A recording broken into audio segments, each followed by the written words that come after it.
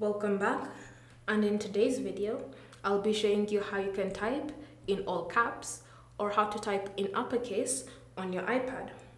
So open the place where you want to type in all caps. It can be notes, it can be a message.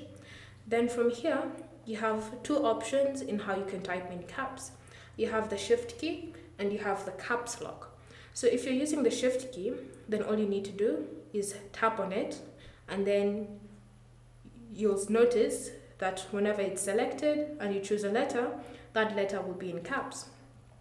If you don't want to keep tapping once like that, then you can always just choose to long press on the shift key and start typing your message. Alternatively, you can always choose to use the caps lock key. So when you select caps lock, this will automatically lock all the letters so that when you're typing, everything will be in uppercase. If you can't find the caps lock option on your keyboard, then it's fairly simple to turn on. All you need to do is go to settings, and in settings, select general. Then under general, choose keyboard. From here, you should see the option enable caps lock.